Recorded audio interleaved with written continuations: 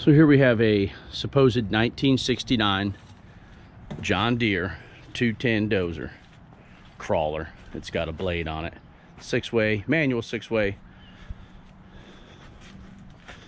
Meaning to turn left to right, pull pins, swing blade. Same thing on the up and down, left and right. Knock some pins out, turn it. I don't know. It's got a heavy duty blade on it. I kind of like it. I picked it up for a good price. Not running. Had to drag it on the trailer with a winch. But we have been playing with it and messing with it. I've had carburetor off. I've had the points out of it.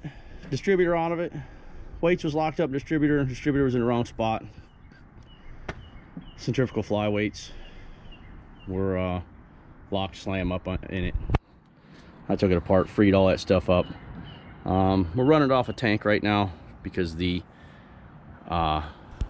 actual gas tank has got some really nasty old gas in it. So I'm gonna go ahead and drop that.